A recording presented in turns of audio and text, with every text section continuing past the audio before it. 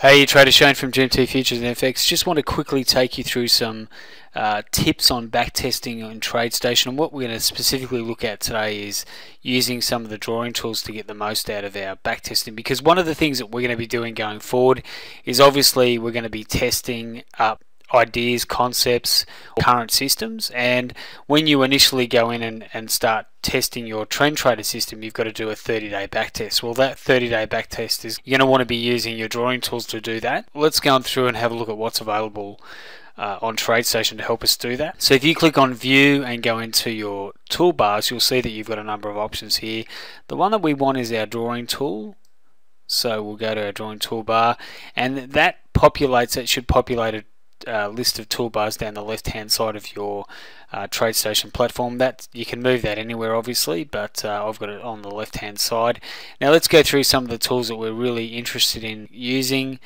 We want to be able to, particularly if we're marking up the charts, for example the trend trader, we know that when we break resistance and we get those cyan candles, that's our entry for a potential long setup. So this would be our entry for a long setup at 101.45 on crude oil.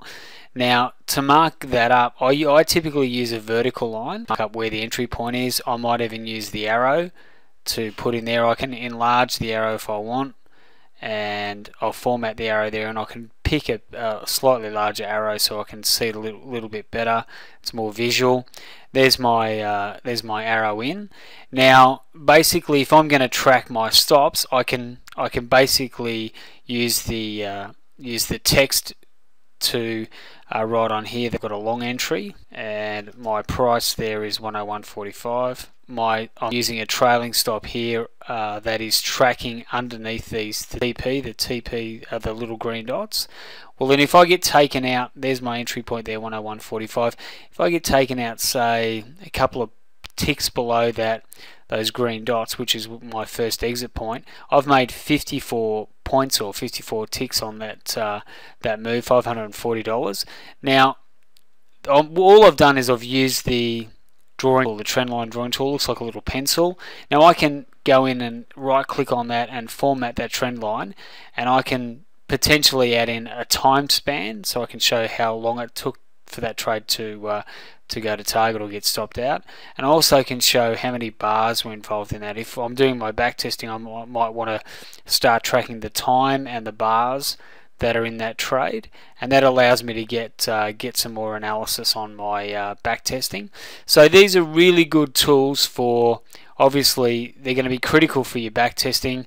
It helps you, it's going to help you frame up your charts, and if you're looking at developing a strategy going forward, if you do your own personal strategy and you want to test that and have it coded up, then obviously you're going to need to do a 30-day back test. That's one of the minimum requirements. So you're definitely going to be wanting to test up whether that system is making money.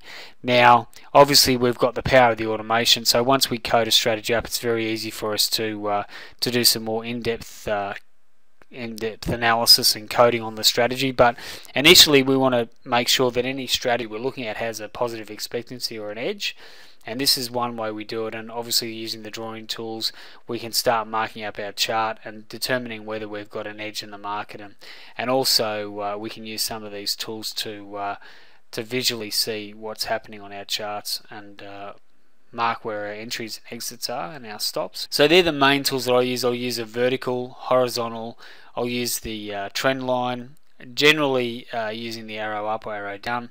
I might also use the eclipse as well, just to mark up say a zone where I want to look at, draw some attention to an area. I might use the circle just to show where it was taken out. So they're just little features that you have in TradeStation to help you with your back testing and help you mark up your charts as you're going forward. So there's a very quick look at using the drawing tools. Thanks for your time, traders. Have a fantastic day, and we'll catch you on the next training update. Cheers. Hey traders, thanks for spending time with us today. If you'd like more information on how to become a GMT Futures and FX automated system trader, it's very simple. All you need to do is send us an email, info@gmtfutures.com, or you can email me at shane@gmtfutures.com to get started. or alternatively you can give us a call on 617-336-00875, and we're happy to take your calls and have a chat to you about our systems, and particularly some of the ones that we've previewed today. So stick around, we're going to preview some more videos and do a bit of an update on our stats for obviously May and how some of our other multi-systems and single systems have performed for this month. No doubt if you've been tracking them on YouTube, you'll be able to compare how they've been tracking over the last 6 or so months. So thanks for your time, have a fantastic rest of the day, and we'll catch you on our next update. Cheers.